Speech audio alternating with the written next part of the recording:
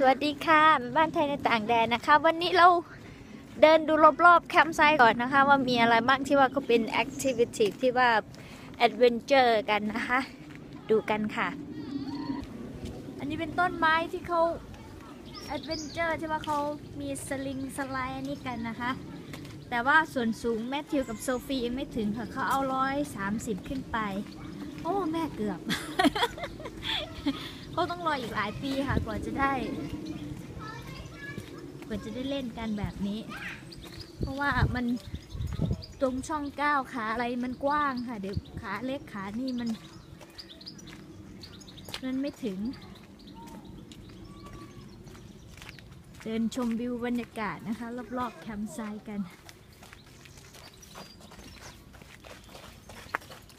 วันนี้ตอนเย็นเราจะเดินทางกลับไปบ้านนะคะเพราะว่าพรุ่งนี้แมทธิวกับโซฟีจะไปวิ่งมาราธอนกันค่ะ bad planning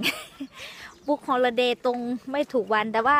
กลับไปนอนบ้านเพราะว่าตอนเช้าจะได้ไม่ได้ตื่นแต่เช้าไปส่งลูกไปวิ่งมาราธอนแต่ว่าเราก็กลับมานอนที่แคมป์ไซต์อีกคืนวันอาทิตย์ค่ะแล้ววันจันทร์เราถึงจะกลับไป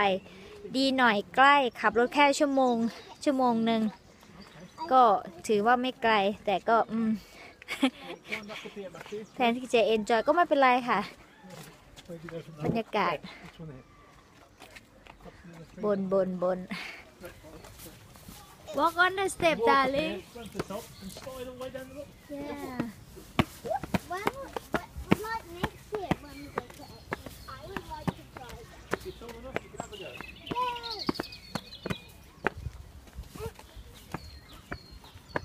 เดินขึ้นมาก็จะเป็น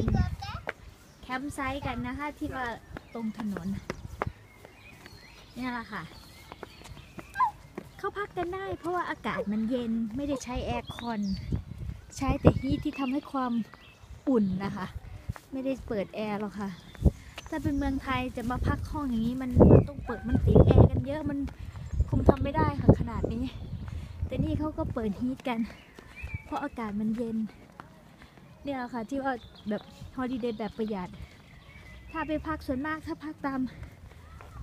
ถ้ามีลูกมีเด็กอะไรเนี่ยเขาส่วนมากเขาพักกันอย่างนี้แหละค่ะแต่ว่าถ้าที่ว่าพักตามเมืองส่วนมากเป็นในเมืองเป็นนี่มากกว่าบรรยากาศนะคะบรรยากาศ